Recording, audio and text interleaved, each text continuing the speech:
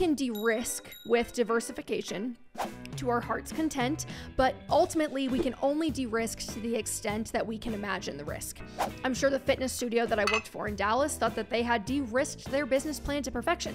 And then a global pandemic started and they were forced to shut down and pivot to digital. And I bet if you had given them 1,000 guesses in January 2020 of what would be their biggest financial business obstacle that year, they would not have guessed pandemic. And this is why I believe regret minimization to be an even more powerful framework around which to orient our financial decisions, because it stops trying to predict what's going to happen and it basically just asks, what do you think you're going to regret the least later if everything you're expecting to happen doesn't work out the way you think it will? It doesn't waste time asking why it's not going to work out or what's going to happen. It just acknowledges that it might not, and then it begs you to consider alternative plans of action.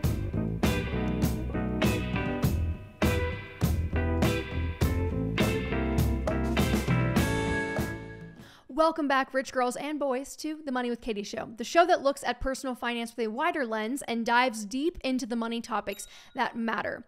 I am your host, Katie Gatti-Tassan, and the show is about the broader financial decisions that have a major impact on your life. Anyway, back to business. Today, we are talking all about investing with a regret minimization framework, passive indexing, and why that might be a bit of a misnomer. The thing is, if you listen to a lot of personal finance content, you probably don't need to be convinced that an index fund is a smart move. And you'll hear more from Eric later in his interview about just how smart it is, but I wanted to couch this conversation today in the broader context of what I assume other people are worried about right now, because it's what I'm worried about too, frankly. And that's future returns being lower because of the current valuations, the bear market, and our country's national debt. Or maybe I'm the only regular person who worries about this. I don't know. Maybe I should just lay off the podcasts. Anyway, I get messages about this all the time, specifically this year. The S&P 500 is going to have terrible returns over the next decade, people will tell me, as if it's this foregone conclusion. And presumably they are repeating what they're hearing in the media, or they're quoting studies from Vanguard itself with predictions for the future. Here's the thing though, we really don't know. And I will absolutely kick myself if over the next 10 years I stop investing in the S&P 500 and it ends up tripling again. The other thing that these types of comments seem to ignore is that there are index funds that track everything. The S&P 500 is just one index that you can track. So to swear off index funds altogether isn't really a logical solution to the concern that future S&P 500 returns will be lower, because even if that does end up being true, and like I said, I have no idea if it will or not, I have a feeling that sentiment is pretty pervasive throughout history. People predict crashes every year, and obviously every once in a while, they're right. Not because they were actually predicting the future, but because if you predict the same thing enough times, eventually it's going to happen. I am the definition of an optimistic pessimist. I tend to think that we have a very strong recency bias as humans, that we always think this time it's different when it comes to the stock market or to the forces that manipulate it intentionally or unintentionally. It's natural. It's natural to think that we are in the midst of something that has never happened before in human history, though realistically, it's probably not true. And I talk a lot about this on the blog under the investing and financial psychology categories if you want a deeper dive. But that doesn't change the fact that I want to hedge. Just in case it's true, what do we do? How do we navigate it? How do we navigate an uncertain future with our scarce resources? What if returns really are terrible for the next 10 years, even 20 years? Is the solution to not invest at all? Well, I would hope we would both know the answer is no, partially because we know that the decades following that might still be really great, but more realistically, because even if the people who claim to know for sure don't actually have any idea what's going to happen over the next 10 or 20 years, nobody does. So it all got me thinking, how do we work with this reality? How do we kind of deal with this uncertain future and the chance that things could be lower in the future? Enter my regret minimization framework for making investment choices. Now, I'm really just applying a fancy name to something that I've been doing with my asset allocation since I started investing, called regret minimization. It basically means that you make decisions that you think will mitigate any future feelings of resentment with yourself later. That means I was buying small cap value funds and international funds and bond funds, even though the S&P 500 was crushing, because I knew that if I concentrated all my money in one single index on one bet, that there was a higher than zero chance that I would regret it later. Even though those holdings, the international small cap value, what have you, haven't done well during the time that growth stocks were soaring, I still hung on to them because the diversification minimized my chances of regretting going all in on one single thing later. But in this context, the regret minimization is more so applied to how much money you are dumping into your stock portfolio as a whole compared to alternative investments or even spending. I am an investor who, at this phase of my wealth building journey, only owns stocks and bonds and private real estate through crowdfunding. I don't own any physical real estate. I don't own any small businesses aside from my own. And even that kind of belongs to someone else now since I got acquired by Morning Brew. And the truth is, we are facing a scary time to be an investor in U.S. equities because everywhere we turn, we're being told that future returns are guaranteed to be lower and that the U.S. itself is in a very precarious position. And I don't even necessarily dispute those facts. I just feel like we still need to handle them. Like whether they are true or not, we need to address them logically and figure out how we move forward. This is where we apply regret minimization. Think about it like this. If you invest all of your money into the stock market and you live on as little as humanly possible, you make yourself miserable in the meantime, right? Then the value of our stock market starts eroding a la Japan in the 90s and it never comes back, hypothetically. Or rather, maybe it takes 50 years to come back. You're probably going to be pretty pissed that you didn't live as happily as you could have along the way. But you'll probably only be really pissed if you chose to make tons of sacrifices in order to invest and you never enjoyed any of your money now because you staked your entire future happiness on the assumption that the stock market would make your sacrifice worth it. The stock market makes no such promise. The opposite is also true. If you choose not to invest out of fear of future returns being lower and the market ends up going bananas and continuing to return its average annualized 10% before inflation, you're probably going to be pretty bummed in 30 years from now that rather than sitting on a few $1,000,000, you've got a garage full of toys and some cash on the side. So in short, it's less about optimizing for the best returns and more about optimizing for the least regret. This is why I still spend my discretionary funds today. I could probably shave $2,000 off of our monthly budget and invest an extra $24,000 per year. We could live in a smaller house. We could stop going on trips or going out to eat. But the reality is, for as much money as I am shoveling into the stock market week after week, month after month, I really have no idea if I'm going to actually end up wealthy as a result. Now, I'm pretty confident based on the historical data that by the time I'm 60, I will have significantly more. But I have no idea if by the time I'm 40, I'll have substantially more. I would imagine I'd have more to some extent just based on historical returns, but you just never know. And this is why I personally no longer choose to be extremely frugal because I know that I'm setting myself up for a lot of regret later if the stock market doesn't do what I am expecting it to do. Now, let's shift gears and let's talk about the relationship between regret and risk, because here's the other side of this coin. There's a part of me that thinks it's a little bit funny that everyone with a personal finance Twitter account and access to CNBC seems so resigned to the fact that it's just a given that the market in the next 10 years won't be any good. And it makes me think of that Morgan Housel quote, that risk is what you don't see. We are all so certain that a recession is coming, and it very well may, and that the stock market will take many, many years to recover from that, and it may. But there's something ironic about foregone conclusions like these when people start assuming that they know what's going to happen because they often change their behavior preemptively as if it's already true. So think about life for a moment in 2019 and what was making headlines in 2019. It was Brexit hurting trade between Europe and the US, It was tensions between Trump and China in general, including trade wars and increasing prices. And people assumed that this stuff was going to measurably impact global markets and the US market by extension. But you know what practically nobody was talking about? The fact that there was a rare virus slowly, quietly spreading across parts of Asia and Europe. The one thing that ended up making the market drop 30% in a single month was not a headline at all in 2019. Nobody in the mainstream media or the personal finance world was expecting it and planning for it and nervous about it. So as Housel says, risk is what you don't see because you can address the factors that you can see. Risk is everything that's left over after you have adjusted for all of the variables that you know about. And because by definition, you don't know about those remaining variables, it's pretty impossible to plan for them. So if everyone is convinced that, they've got the next few decades mapped out on the big screen, thanks to our apparent, collective crystal ball, that collective confidence makes me think it's actually fairly unlikely.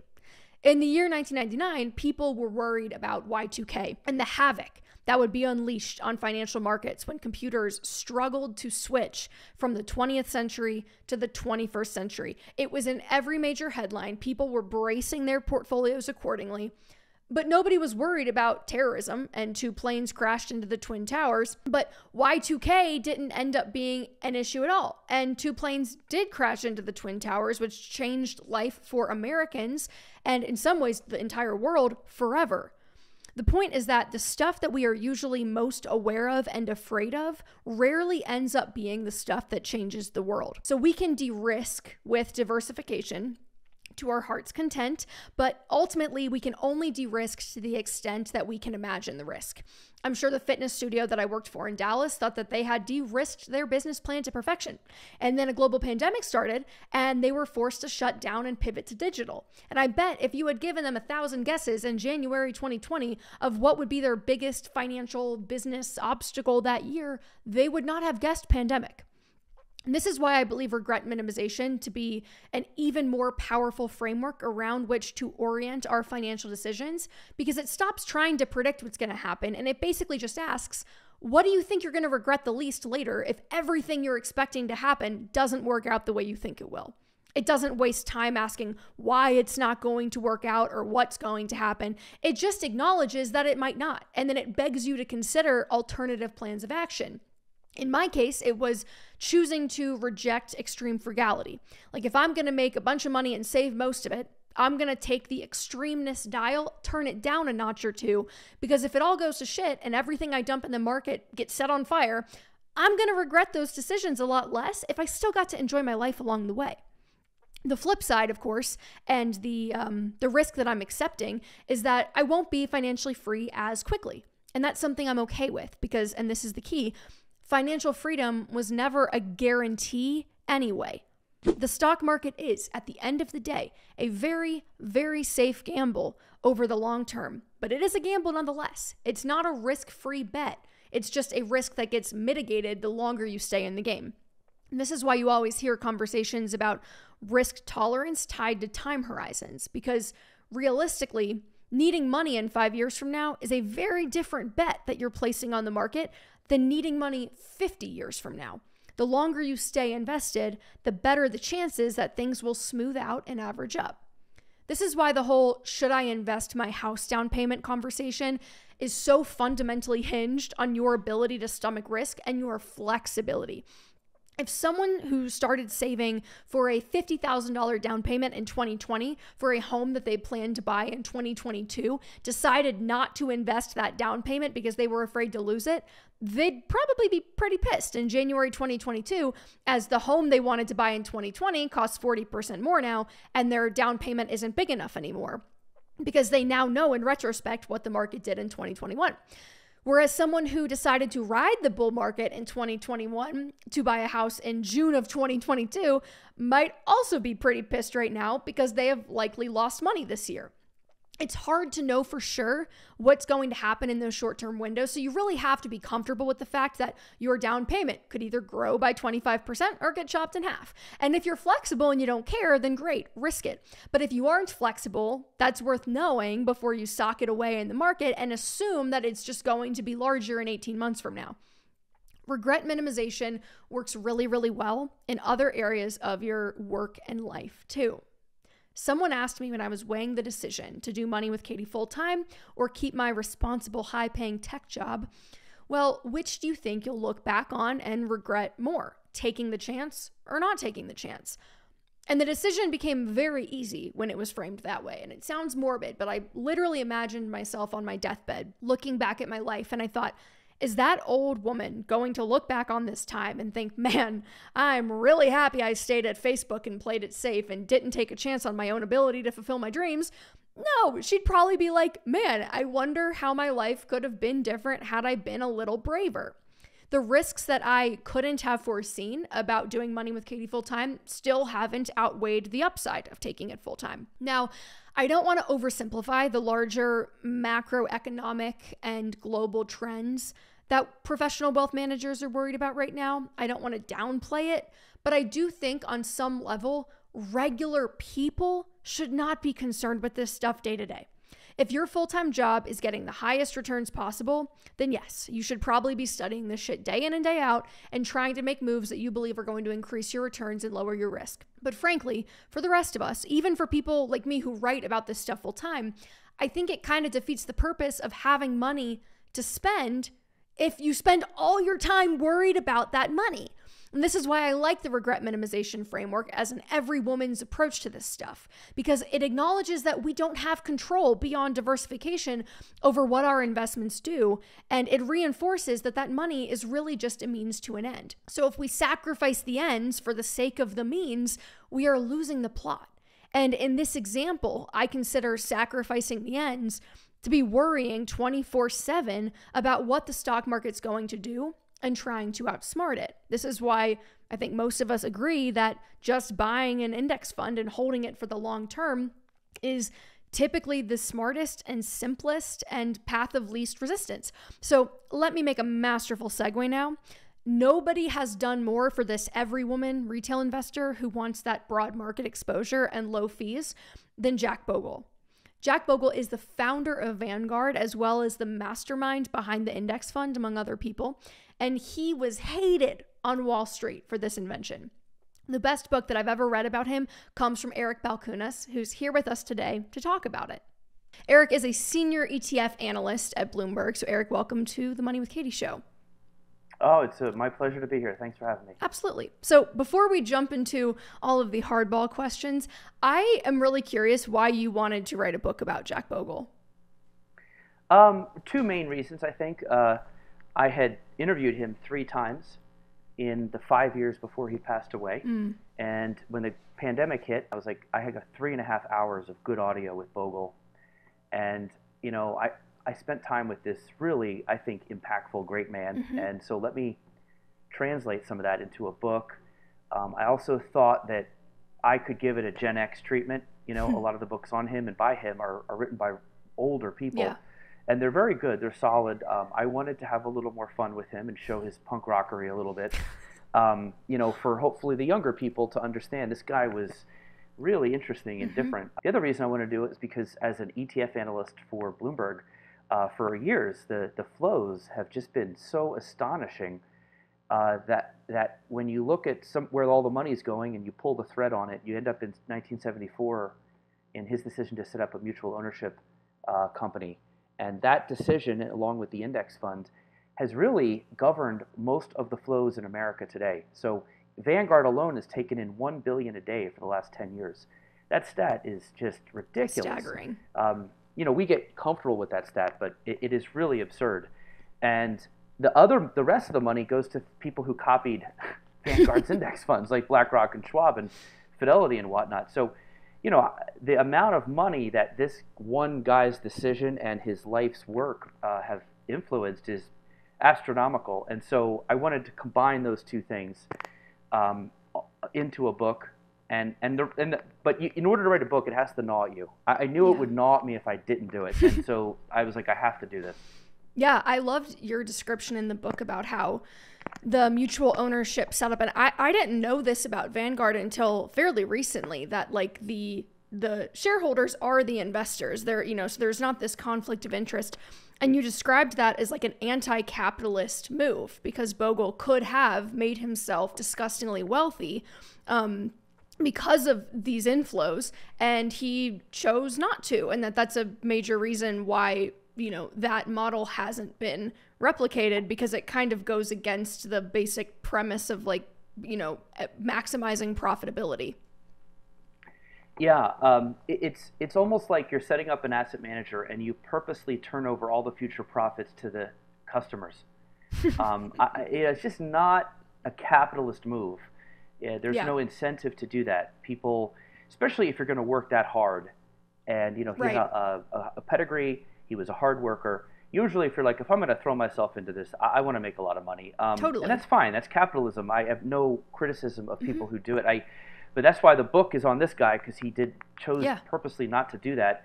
He was well off, though. He was not like, he was not poor by any stretch. He wasn't. But by Wall Street standards, he was pretty poor, especially for setting up the biggest fund company that the world's ever seen. But I will say, turning over the profits to the investor is why they became so popular. And I think ultimately Bogle was just built differently. I think he was miscast in this industry a bit.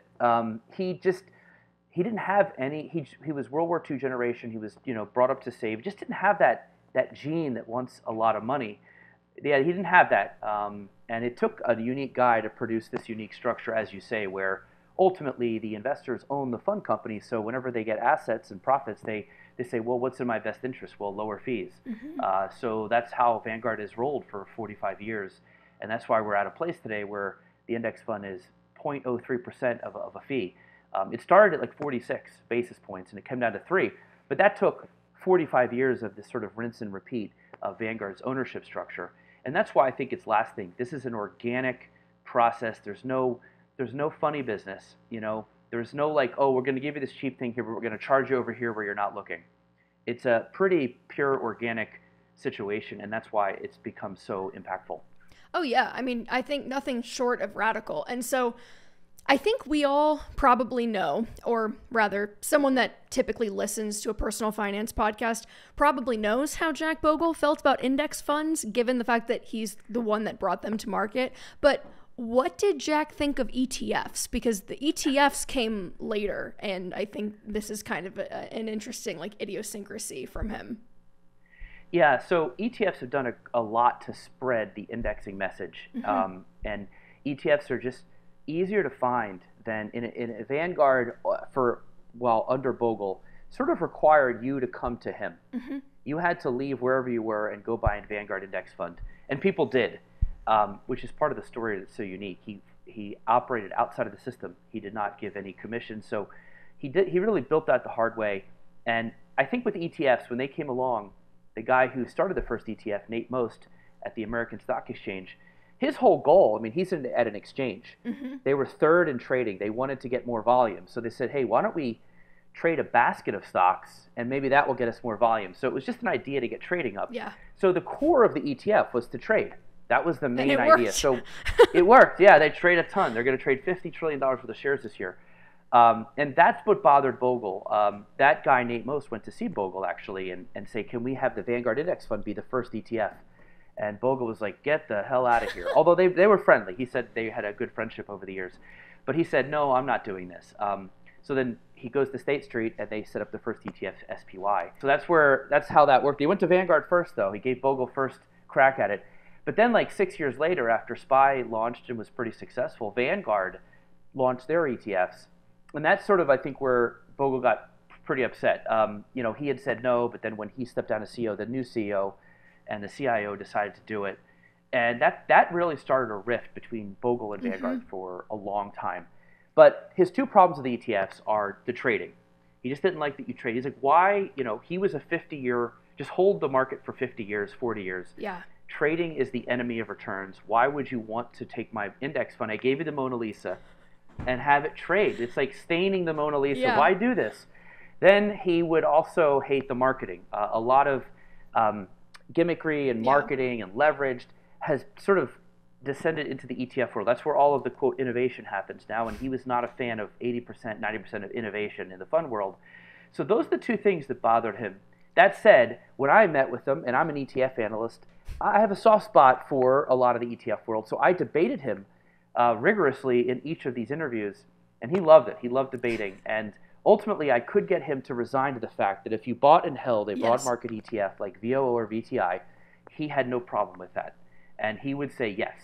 But then he would go, but nobody's really doing it. We don't know. We have no evidence. These things are bad, yada, yada. But he would acknowledge that. That's about as close as I get into a compromise. I love that you went toe-to-toe with it. I don't think I would have the courage to debate Jack Bogle on anything. Well, I tell people I felt like the box that keeps the skeets. And I would just send out a skeet into the air, and he was the skeet shooter, and he would just blow out my argument every time. So it was like, and, you're keeping some safe distance from the argument. You're like, send it over there. Yes, that's right. So, because I would be like, well, look, let's say you have opinion that semiconductors are a great industry, and there's not a lot of semiconductor exposure in the broad market ETF. So isn't that a good reason to buy like the semiconductor ETF? You get a diversified basket, and that's a good argument, right? Well, his reply is, well, now you're speculating, and anybody who speculates is a damn fool.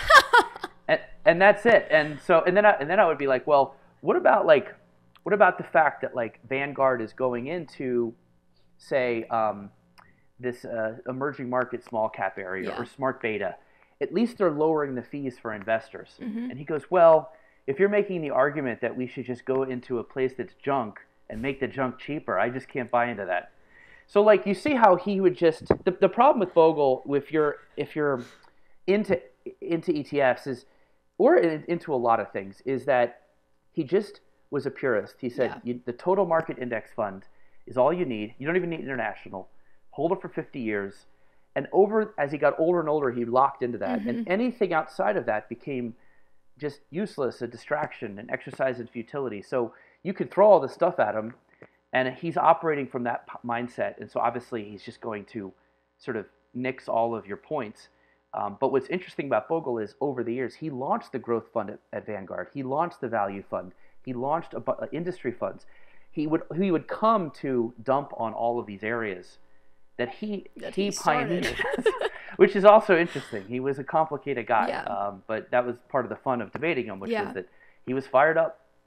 I really like learning about people that become legendary in their fields like that, because I think we typically refine the edges a lot, and we gloss over some of those contradictions. I think that's why your book was so enjoyable. So when we're talking about like VTI, or he's saying, hey, just own the total market index fund, hold it for 50 years, call it a day.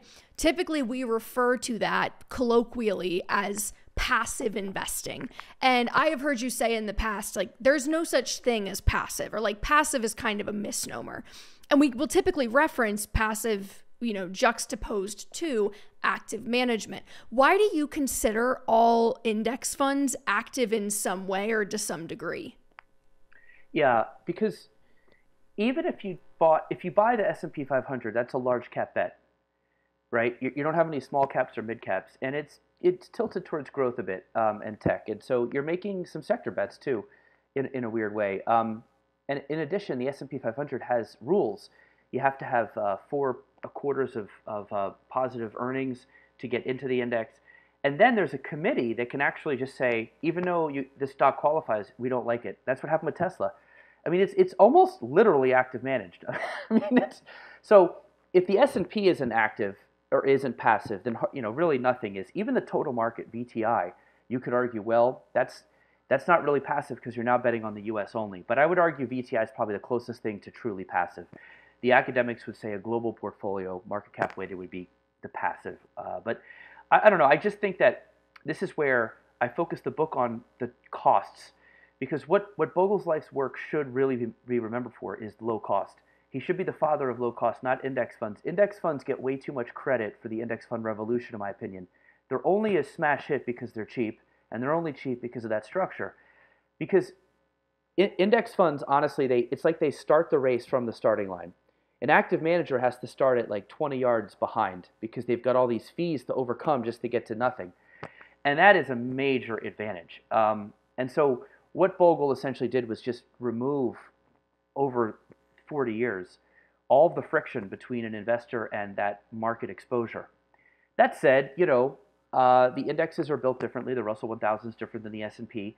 And, but they largely get to the same place. Even the Dow, which is price weighted, gets you somewhat to the same place as the S&P 500. But there are deviations between these indexes. So it's active in that there's deviations between indexes, and it's active in that you, the investor, when you decide what percent to put into U.S. equities versus international versus small cap, that's all active decisions. And in fact, those are the active decisions that really matter, is that asset allocation active decision. They matter way more than nitpicking in the indexes. So I think the word passive, it's great to communicate, and I still use the word, but I think it does, it almost takes away from what really is the attraction here, and that is dirt cheap. Low cost is really what makes these indexes powerful, and but there really is no such thing as passive. I think that's a fine. I'll stand by that. Although VTI is close. Yeah. Are you familiar with the Rational Reminder guys? I'm not. Ben and Cameron, they are Canadian wealth managers. Anyway, they have an episode where they kind of dig into this, and they analyzed 9 different small cap value funds and found that both their holdings and their returns were kind of wildly different. And I think that illustrates, I can't remember just how extreme it was, but I do think that illustrates this idea that, these indexes, they're not like naturally occurring phenomenons. Like, someone has to decide what goes into an index or has to set the parameters and the rules. And anyway, I thought that was interesting. So when we talk about indexing or passive investing, like typically this is all associated with this ethos that we've already kind of touched on of buy and hold. Did buy and hold start with Bogle? Is he just the one that popularized it? Like, walk our listeners through this idea of buying and holding, because I think it's a little more complex than just that surface level kind of explanation. I think Buffett was very into long-term periods, and so Bogle didn't invent buy and hold by any means. He pushed it. I mean, he was a long-term guy, early on. He saw that there were cycles, and a lot of his career was sort of spent like trying to explain, like, listen, speculative return can like create a fog that makes it hard to see the investment return that stocks give off. And so he really tried to help people in many different ways sort of see through the price action and the gambling nature of the market to see we're trying to benefit from the value that all these corporations create. You get to ride capitalism's coattails. Your money literally works for you. That's why he loved stocks in particular and hated commodities because you don't have that in a commodity or crypto situation. Yeah. So I think he was much like Buffett in that long-termism. In the chapter 10, which I call The Art of Doing Nothing, I look at behavior, which is, in my opinion, the new part of this investment enlightened era. I think low cost was the first stage, behavior is the second. And right now we're going to have a big test, right, with the market down. Yeah. I think Bogle's contribution to behavior wasn't so much his voice and his words, but it was just simply providing a low-cost index fund into the marketplace. Because I think it really allowed people to resign themselves that this is the best deal possible. Even if the market's down, what am I going to do? Jump from this and try to ride some hot ticket for a minute, but then that'll fall. And they go through this like, I'll just stay in the index fund. And so just providing that, I think he really helped the buy and hold movement, and a lot of advisors subscribe to this, and now they talk about their value add being behavioral coaching.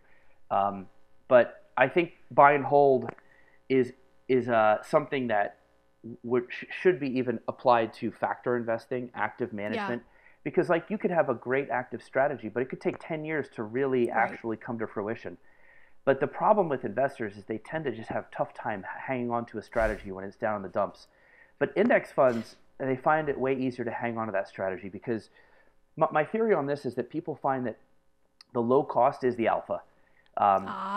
And so they already locked in the alpha with the low fee. So there's no reason to chase alpha anywhere else. And that is a major underrated contribution to buy and hold and behavior. I think someone like Buffett is really special in that he can buy these stocks and wait it out. Yeah. It's harder for most people to do that because it goes against human nature. And in that chapter, I talk about the media makes it difficult to buy and hold, and so does the commission-free trading. Now that everything's free, it's so tempting to trade all the time. Although I think a bear market will help cure that naturally. But yeah, I think most investors who live through a bear market buy a low-cost index fund and they're like, you know what, I'm good. And this was something that I interviewed Michael Lewis about, the writer, and because I was curious why he never covered Vanguard or Bogle in any of his books, and I knew he was a Vanguard investor. And what he said was interesting, which is what a lot of people echoed, which is a low-cost index fund allowed me to it freed up my time. Yeah. And so they actually liked resigning to the fact this is the best deal. Now they never have to even follow the markets. Some people like to, and I think those people probably, they get, even if they lose money a little bit, they get some pleasure out of trading. No, it's legal, no problem. But for many people, they'd rather not think about it. And I think that the index fund really helped people have more time because of that sort of idea that they're now going to buy and hold with this thing. They found their vehicle. They are now good for 40 years. And that again is part of what I tried to describe in the book, because again, there's many books written by advisors who talk about buying and holding. And when you read at the end, like what they do with their own money or what they advise, it's buy an index fund. That's why I partially wanted to write this book. And one thing that I've been thinking about with respect to buy and hold recently, just with the bear market and there's a lot of talk right now about commodities or about like the future of crypto and all of this.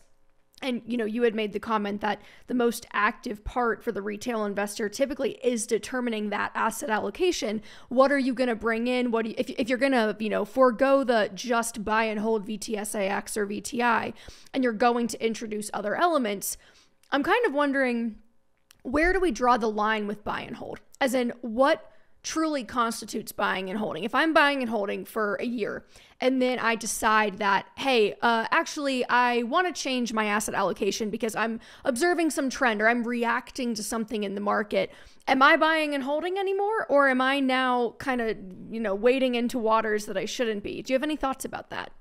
Yeah, I think in that case, you're not buying and holding. You are a victim of Darn. your own emotions. Yeah. Yeah. In the book, in the Art of Doing Nothing chapter, I basically take a second to say nothing isn't totally correct. It's more not deviating from a long-term plan. If you rebalance, that's fine. Let's say your stocks go up a lot and now they make up 90% instead of 80%. Well, maybe you sell some and then rebalance into bonds. That's buying and holding, even though you made a trade there. So I would say that's probably legit buying and holding. The other thing that we've noticed, which is that people might have an 80% core boring vanilla buy and hold portfolio, but they go a little crazy with the 20%. And so you can be a buy and hold investor who likes to get a little crazy on the outskirts, in my opinion. And it's even a behavioral hack, arguably, to occupying yourself with the 20% crazy stuff if it saves you from touching the 80%. Because the 80% has to grow like a tree. And you can sit in the backyard watching a tree grow, you would go insane. So for people who like to watch their account every day, it's almost like maybe useful to buy some thematic ETFs or crypto, something to just, I don't know, keep your hands busy if that's what it takes. Like in the Michael Lewis case, that's a person who put everything into boring and they're fine with it because they love the time. What's interesting is, and what's part of the Bogle effect is, the more the core gets boring, the crazier the outskirt stuff gets. NFTs, crypto, ARK, thematic ETFs. And so ultimately, I bet Bogle would have loved thematic ETFs. Oh, yeah. If I told him that was what his work had produced. He's rolling over in his grave. Yeah, oh, absolutely, yeah. I mean, I think that's just where the 15-20% of the money is in that brain, and then the 80% is not touched. Yeah. If you do that, I would consider you a buy and holder. I like it. So yes, but almost using mental tricks on yourself to do it. Yeah. Yeah. So on the crypto note, I heard you say in another interview, I think it was the one with the Red Holtz guys on Compound and Friends, that you think crypto's ethos is a little bit ironic, that like they seem to love Wall Street participation despite the whole stick it to the man DeFi ethos, and you had mentioned, that this like Wall Street bull with laser eyes at the Bitcoin conference is a little bit at odds with this like everyman 99% message of crypto. I would love to hear you expound on that, because I am in your camp, frankly, and I would agree with you that, in the book or in the interview you had mentioned that like, hey, low cost index funds are way more stick it to the man and like fuck Wall Street than crypto is. But I just would love to hear you expound a little bit on that. Oh yeah, I mean, look, I think Bogle is way more DeFi in spirit and ethos than most DeFi, and he should be translated that way. That's why I had Matt Hogan write the foreword, who works at Bitwise. I wanted a crypto person to sort of try to square the gap between crypto and Bogle, and Matt did a good job of that. And I have friends in crypto. I understand it's a very intriguing area, and the Fed has done a lot to devalue the currency, and so hey, here's something that's like a new gold. And a lot of smart people are involved. So yeah. I almost see somebody described crypto as almost, you got to look at crypto as like some high growth tech stock. There's a lot of smart people involved. And if you treat it like that, I think you can avoid getting caught into the religious aspect of it. I think that's where somebody put all their money in crypto and you think it's going to like the whole, system's going to go down. I don't know. I'm a little weary of that. I think the other thing is the people who run the crypto exchanges have become, Jeff Bezos type rich. Maybe not that rich, but very wealthy. Yeah. Very wealthy. And, Bogle, I feel, actually denied himself that so that the investors could have more. And Bogle would never hire Larry David to do a commercial for Vanguard. I mean, there's just many things that are more true DeFi, and that crypto seems to be falling into the same traps as Wall Street. Money can corrupt you, and that's why Bogle's so special. He seemed to just deny himself that, which ultimately I think staved off any chances of corruption. So, it's capitalist. I get these exchanges set up early. They deserve money because it's all legal. Yeah. It's just, is it really different than Wall Street? Right. Or is it just a new Wall Street where it's active trading, people are getting rich? I used to say that crypto exchanges and the fees they charge for trading would make a 1970s stockbroker jealous. That's how good they have it over there. It produced 4 times more revenue than all the ETF volume did for market makers, and that they did 30 times more volume. Wow. And the other problem is crypto is it's only worth what someone else will pay for it. Whereas what Bogle was preaching was go into the stock market because these companies actually produce things, and there's cash flow and value here. Yeah. And that's what we're doing. We're not trying to outsmart it or trade. We're just going to slowly benefit from all that value in the forms of dividends and earnings growth. And that's real, that's tangible. The key is to kill all the stuff that stands in the way between that and your account. Yeah, that I think is my beef with like the crypto thing is that the behavior and the narrative to me do not coalesce. There's a pretty wide like divergence between the way they position themselves or the way it positions itself and like the reality of how things are playing out. You ever notice that like when it says, JP Morgan has just started a crypto trading desk, they celebrate that. They're like, yeah, JP Morgan, yeah. Look, I'm like, wait, didn't you hate JP Morgan? Isn't that the enemy? Yeah, it's like, wait a second. I thought we were about deregulation here, not like let's get the biggest bank in the I don't be too hard on them. It is an interesting space, but there's definitely some inconsistencies there with their messaging. Oh, totally. So on the cost piece, I think your book did a really good job of putting a really fine point on just how much Bogle and his philosophy changed Wall Street pretty much for everybody. And you use some examples of like, Goldman Sachs having like the Marcus product. How do you think these banks now market differently, like to the masses because of him? Yeah, I mean, the thing is the people have caught on. So now they have to sort of have low-cost products. And what's interesting, if you talk to them, I think even though Bogle brought them there kicking and screaming, they like that they are on that train. People in the ETF and robo-advisor world they really want to feel good about what they do every morning and not sell something they wouldn't use themselves. And that's, I think, part of what the active fund world suffers from. A lot of the people are in Vanguard funds, even though they're selling active. I think with some of these Wall Street firms, they're now actually putting out stuff that they too would invest in. So I think, that's what's interesting is he had a major impact, not just on Fidelity and Schwab, but Wall Street as well. Yeah. Everybody, even JP Morgan has a 2 basis point total or large cap ETF. And the reason they have it, obviously, is because investors want it.